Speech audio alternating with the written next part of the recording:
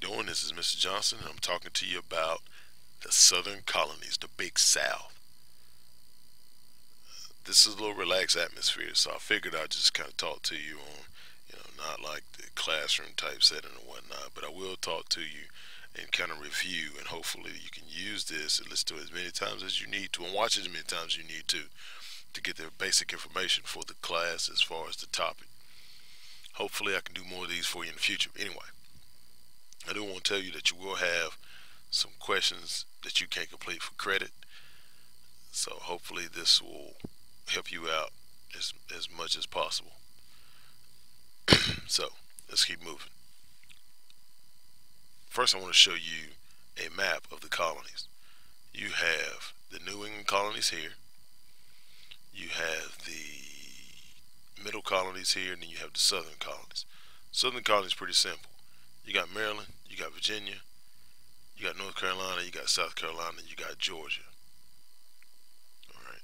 So I just want to show you that map so you'll know the area we're talking about. And these are the 13 colonies. But we're going to keep going. First, Jamestown. If you remember, we talked about Jamestown. Jamestown was almost at the point of extinction, excuse me. And they pretty much knew that, their chances of survival, if you were a colonist, your chances of survival was slim and none. You probably had a 20% chance of surviving throughout the winter in the new colonies, in this new world that everybody had tried to settle a couple of different points throughout the British history and American history. But if you remember, you had an individual named John Rolfe who brought a crop called tobacco from the West Indies and introduced it to the Jamestown colony. And they found that this plant would actually grow a lot, this crop. And you remember we talked about cash crops. Cash crop is any crop that you grow strictly for money. So at that time, you would try to grow as much as that crop as possible so you could sell it. And tobacco was in high demand over in Europe. And King Charles did not hated smoking, but he thought that the revenue from it was really good. So, that's why they kept it legal in parts of Europe. Now, for the wealthy landowners, they set up Williamsburg. That's where the rich people live. It was kind of like, the elite lived in that area. Now, then you had other colonies that profited off of it as well, but you had one religious colony, and it was the Maryland colony, and it was settled by a man named John Calvert. John Calvert's nickname was Lord Baltimore, if you know Baltimore, Maryland.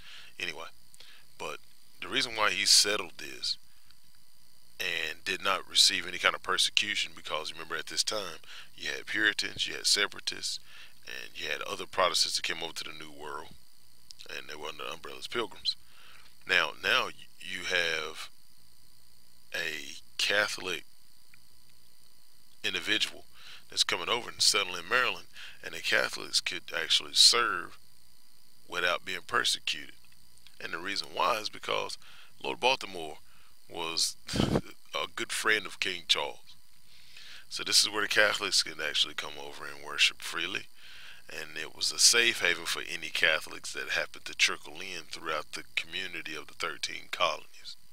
And Maryland was, well, where it is today. It was the northeastern part of Virginia, northeast of Virginia. Anyway, so then King Charles gives land to 8 Lord Proprietors from Britain, and the land became called Carolus, which is Latin for Charles, and actually dubbed the name Carolina. And that's how the Carolinas got its name. And the first city of the Carolinas was Charleston.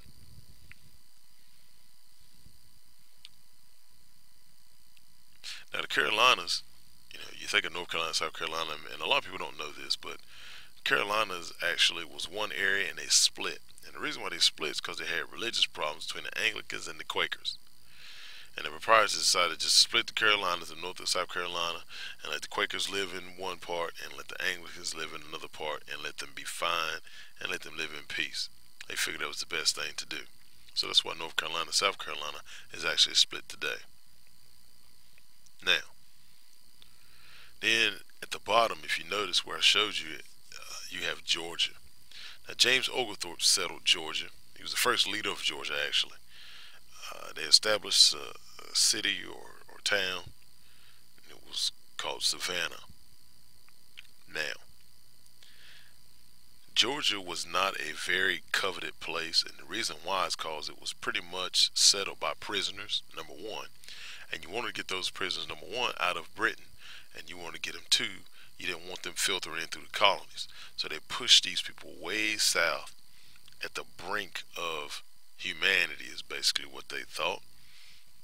Because to the south, you had Spanish Florida, which was owned by Spanish, and the English Spanish didn't care too much for each other. So you had them, you had a lot of attacks from the Native Americans and the Spanish.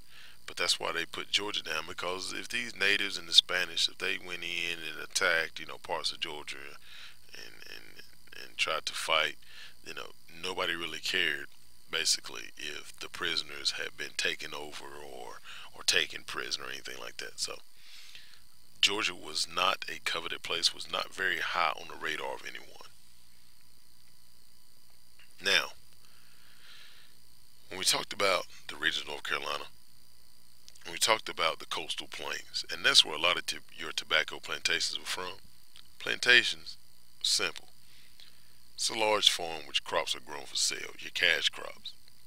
Now the reason why is for a couple different reasons. Number one, it's a lot of fertile soil. Number two, it's flat. You can mass produce these crops because at this point, in 1751, there was the Industrial Revolution in England, and they needed as much raw materials they could possibly get from the colonies.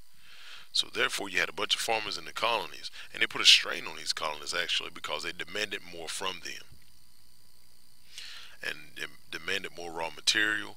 And the one way you could get this cash crops harvested without actually working yourself to death is to own more slaves. So that the Industrial Revolution in England actually affected the colonies and the southern colonies with the idea of slavery. It kind of heightened slavery in the English colonies at this time. But you had two things that the southern colonies actually exported, is tobacco and cotton. And Georgia develops very slowly, like I said again, because of the constant attacks from the natives and the Spanish in Florida. So those are, and one reason why Oglethorpe did establish the Savannah was because of that. Now, what I want to do, I just want to let you know, I want to let you know that this is my end of this Southern Colonies presentation. I'd like to thank Mr. Snug for actually helping out and providing the contents of this PowerPoint presentation I voiced over. And I hope that you can watch these. I hope they can help you. I will have some review questions you can submit to me for credit. If you have any questions, you can always come by the class. You can always, contact me in some kind of way. You can find me at school, and I hope that it works out for you. And I would love to hear your feedback. I think, if I'm not mistaken, I opened up feedback on these little screencasts, so you can give me some feedback. Anything I need to do better. That's probably about the best I can do right now. I can try to make it a little bit more visual, but anyway, just want to thank you for everything, and I will talk to you in the next go around. Don't forget to answer your questions.